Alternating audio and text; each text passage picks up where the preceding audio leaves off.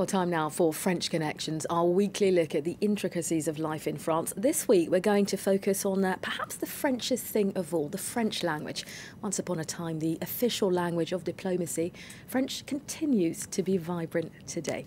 It sure is. Linguists say that French is one of the most influential languages in the world, just after English. It's spoken on all 5 continents. It's the native language of nearly 300 million people, and it's an official language in nearly 30 countries. Check out this map here.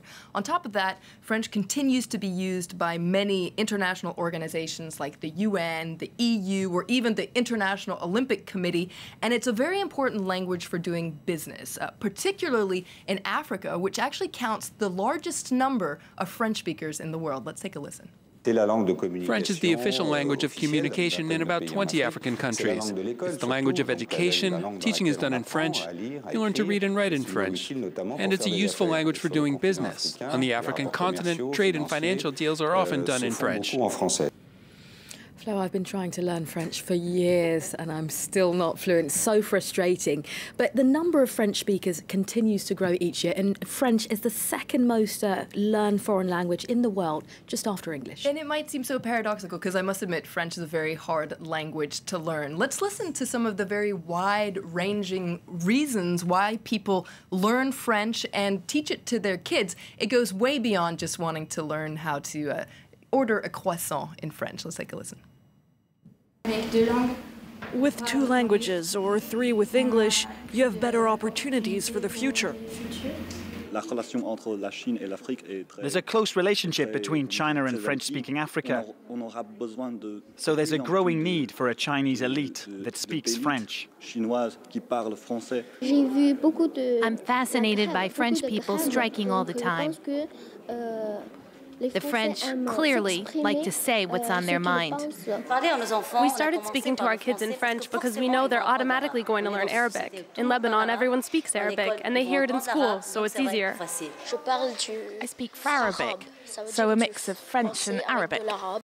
All right, Flo, the French are extremely proud of their language, rightfully so. It's a very beautiful language. But the prominence of French isn't accidental. There are a whole network of international organisations, and their sole aim is actually to promote the French language worldwide. Well, you might be familiar with the Alliance Française, which was founded in 1883 and has a network of some 850 establishments in about 136 countries. So it's very widespread, but it's much more than just a language school. It's about spreading French culture and values across the world, which actually leads us to our word du jour, rayonnement. Now, this is what happens when you have a beam of light, a beacon, and it's a good image for spreading influence, kind of like a spotlight, spreading influence across the world. And it's the aim of the Alliance Française, and it's actually our aim here at France 24 as well. All right, Flo, there's also another international organisation which represents and defends the interests of French-speaking countries. That's called the International Organization of Francophonie, Francophonia, French-speaking countries.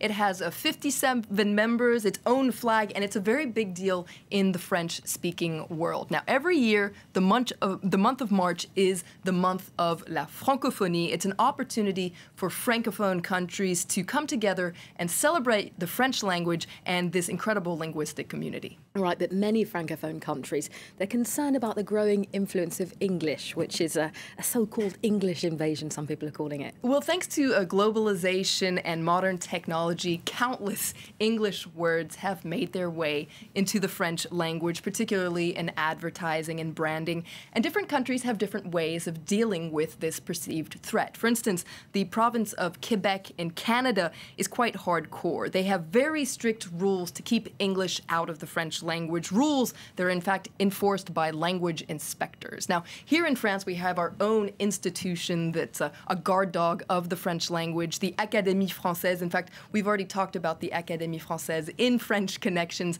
And on top of this academy, we also have laws that put French first. But it's a real question. Is the language of Molière in danger? Well, recently I spoke to Anthony Lacoudre, who wrote a very fascinating book about language, and he played down the threat of this English invasion, which is only about 500 words. Whereas if you take a look at the history of the English language, you'll find that half of English words actually come from French. The fact that the English language has become the universal language is a sort of testament to the French language in itself, because, you know, based on the fact that half of English is French, the success of English is indirectly a success of French. As far as French language itself is concerned, I don't see any threat at all. And on the opposite, I think it's the second language most spoken, or at least in the larger group of countries in the world. So I don't see any danger of any sort. So a sigh of relief then. French isn't being totally invaded by the English language.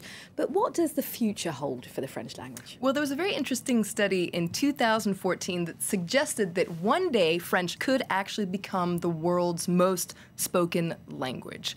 Thanks to a population surge in sub-Saharan Africa, it's possible that 750 million people will be speaking French by 2050. So there are many reasons to be optimistic that French will be alive and kicking for the years to come. Glad to hear it, and my French tutor will be glad to hear it as well. Flo, thank you very much for the French Connections today. And if you do want to know more about our French Connections programme, you can also log on to our website, france24.com.